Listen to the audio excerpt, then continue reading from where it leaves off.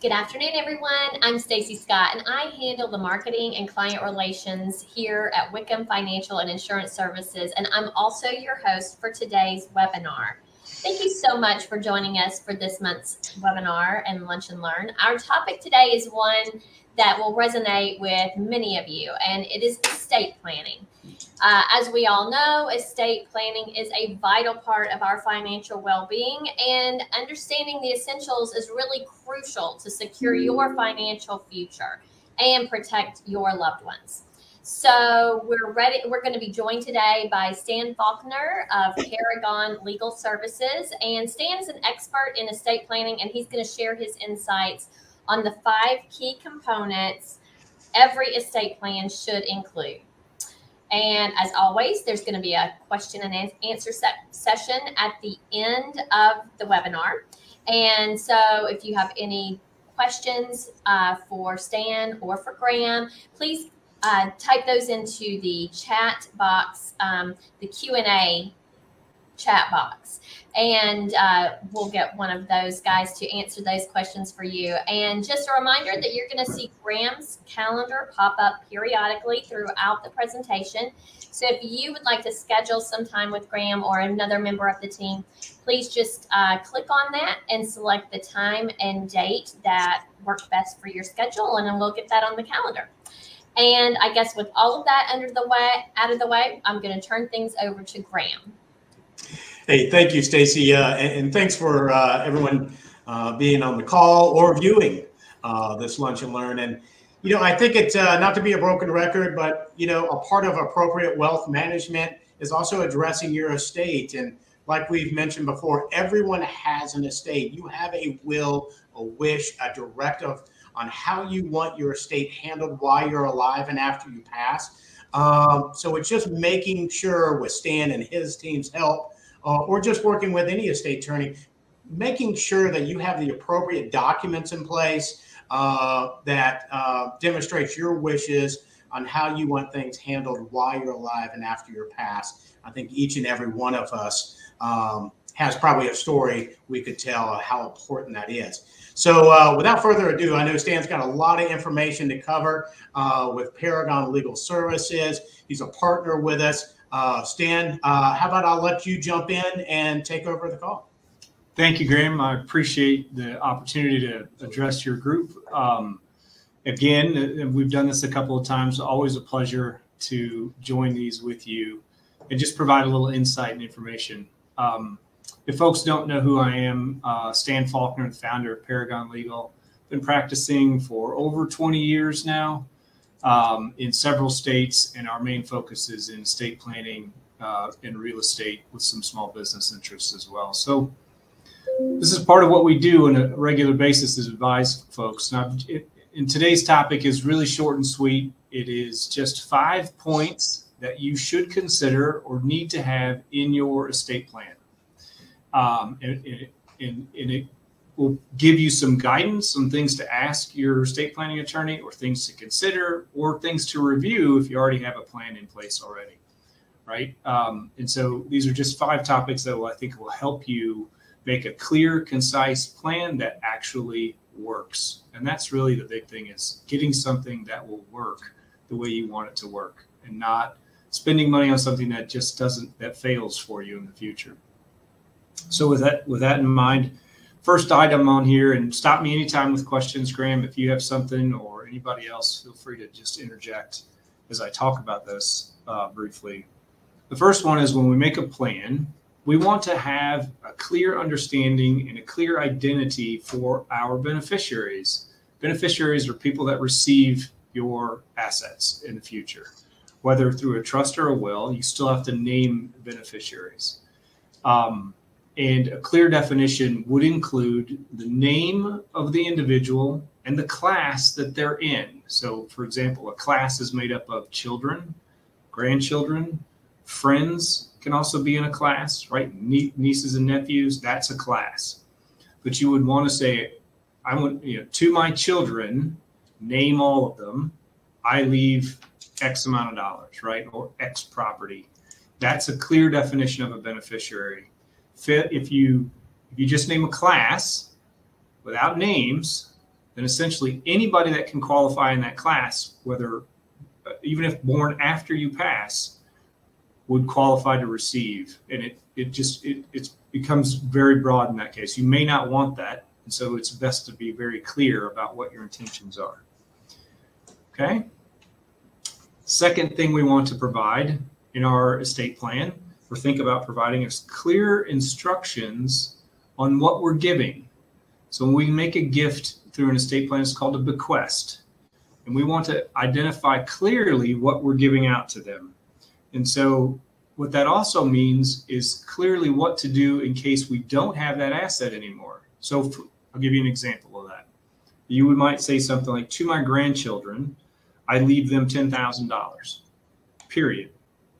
Now that's pretty good, but the problem with that is what happens if you don't have that much money anymore? How do we then prorate that? Or does it fail entirely?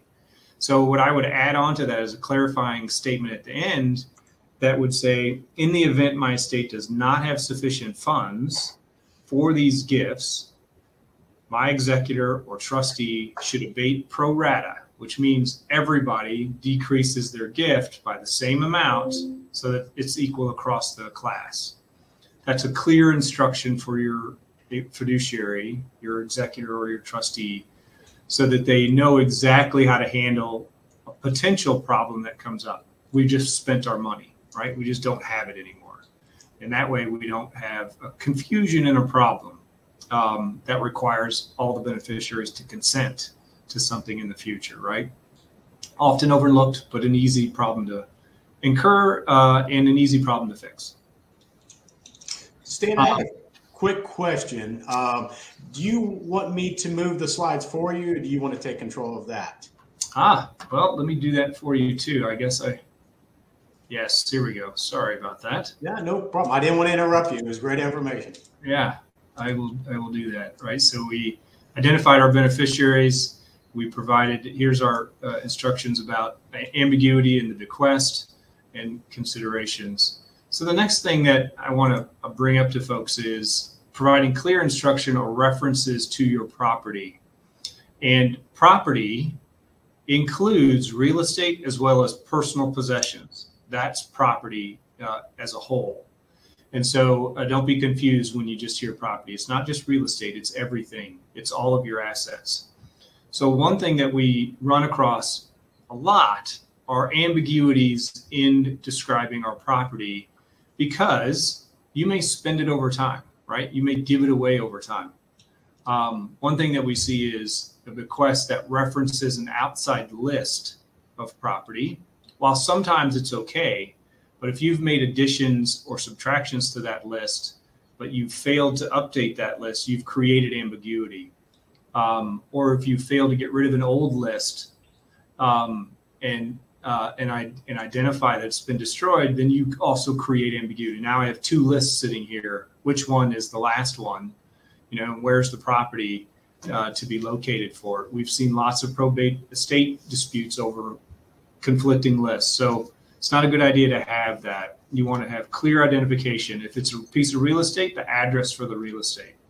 If it's a personal possession that's significant, identify what it is. It's my grandmother's ruby ring that has 3 diamonds offset, right? Something like that is very clear about what it is and where it came from.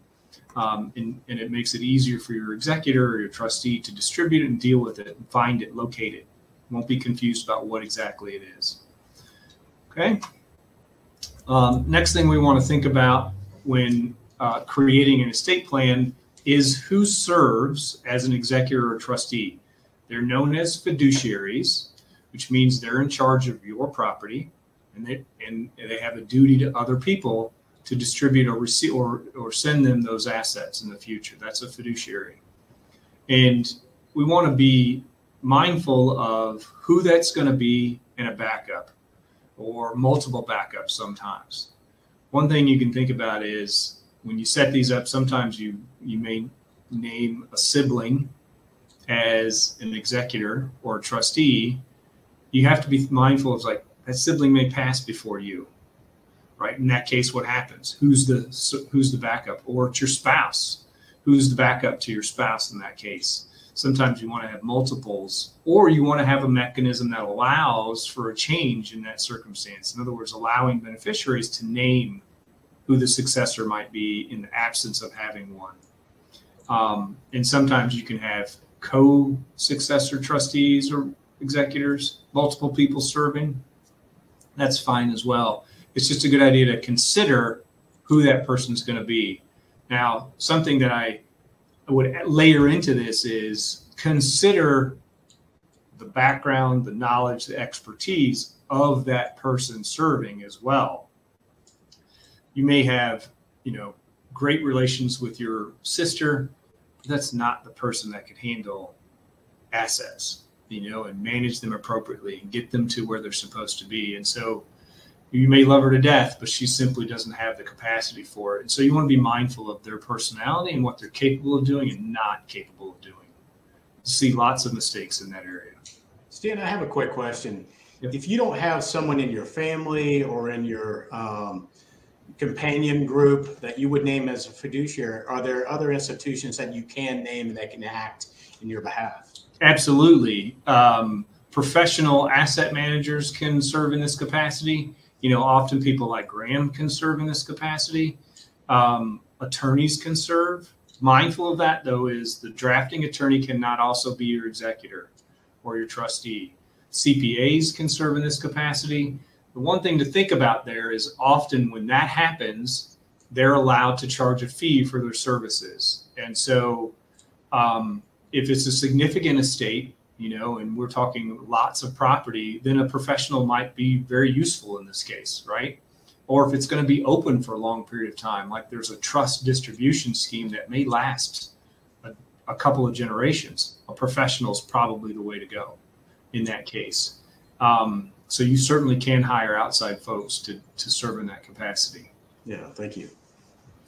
One thing we would want to be mindful of here too is if we have multiple trustees or multiple executors, is how do those folks resolve their own internal disputes, or can they act separately from one another? You just want to be very clear and specific in the powers that you grant those fiduciaries in your plan. Lastly, what we want to have here is an idea of a contingency in our planning, right? When you make a plan, you may be 50 years old and you're going to live for another 30 years. Lots of things change in that time frame, right? And so when we make our plan, we want to have contingencies built in, like the passing of a beneficiary and how the estate is distributed in that case, right? Where does it go? Does it go to their children, or does it abate and go back to the other beneficiaries? You just want to have that language in there so that your fiduciary knows what to do in the case something's not there or some person is not there anymore. You also want to be thinking about what ifs in asset loss or the types of assets that you're giving out, right? If it's real property, make sure that we are actually transferring it out, or we're not putting multiple people on a title. You want to be thinking about how the asset may change over time too in other types of asset classes. So one thing to be thinking about is if you're sitting down with a professional to make this plan, is be mindful they're going to ask you tough questions, right? And they're going to really, it's a personal conversation. And so be prepared to answer those tough questions in order to get past contingencies that could cause a problem, right? What if we're a blended family and it's a second spouse? How do the kids treat your new wife, right? That sort of thing. You want to be thinking about that and be mindful of how that may transpire after you pass, right? The relationships matter. And so thinking along all those lines become important in making a plan that really survives and works the way you want it to long term. So these are the top 5 items that we try to go through when we're developing plans for folks and we're sitting down with them. And if you're sitting down with an advisor or an attorney, be mindful of these are the things that you should be listening for in those conversations. And in order to make a good, sound estate plan that mirrors and it works as a strong companion to your wealth asset plan that you're going to set up with Graham. These two things have to be, well thought out and work together to make it work. Stan, I have a question to maybe add on to that. Where does the role of a child, maybe a minor, come into this? How, Good question. Maybe a health condition. How can you address that? Yep. So minors are, we see them often in estate plans, and they can create a bit of a hiccup in the plan. Is if you are leaving assets to a minor, keep in mind that they can't really possess or control that asset. You have to generally designate a person to work on their behalf, whether that's a trustee. Sometimes you're going to hold the asset in trust for that minor until they reach a certain age. You want to be mindful of that. Or you're going to leave it to their parent. And if you're going to leave it to the parent, then you have to be mindful that if the parent takes possession, do they have clear instruction in your plan in order to handle the asset for the child as well? So I see it common where children are left assets without much thought, and it creates a headache if there isn't a plan wrapped around how that asset is managed for that child. So be thinking about those things when you're leaving assets to minors. Yeah. Good question, though. Yeah, thanks. Stacy, do we want to go ahead and open this up to a little Q&A? Absolutely. I have some questions for you, Stan. First of all, what is better, a will or a trust if we want to avoid probate? Yeah, that's a good question. And we see it all the time because people don't quite understand how a will works. And a will designate who your assets go to, but it has to be proved by a judge in probate court. So if you want to avoid that process, and probate these days is long and it's fairly expensive if you have to hire an attorney. And so the best way to do that is to set up a trust. A trust automatically avoids probate. Your assets are held privately, doesn't have to go through a court or a judge. It's not subject to public scrutiny in that regard. So it avoids that process altogether. Good question. Well, speaking of wills and trusts, is there a large difference in cost between those two? Yeah, I like that question. I get that a lot. I tell folks the difference is when you pay that cost, frankly, right? So a trust, when you draft one, it's a little more expensive up front, but it's time saving and its expense down the road is minimal.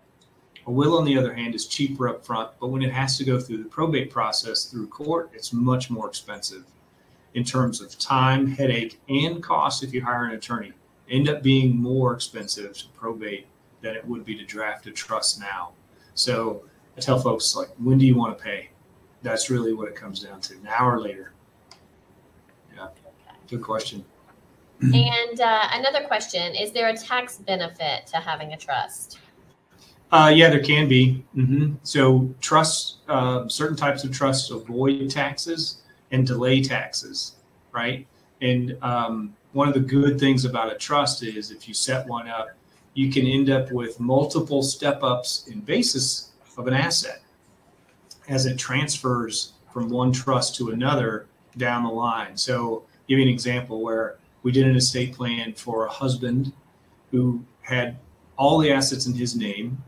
So when he passed, he was giving some assets to his kids and some assets to his wife and dividing a trust into two more trusts.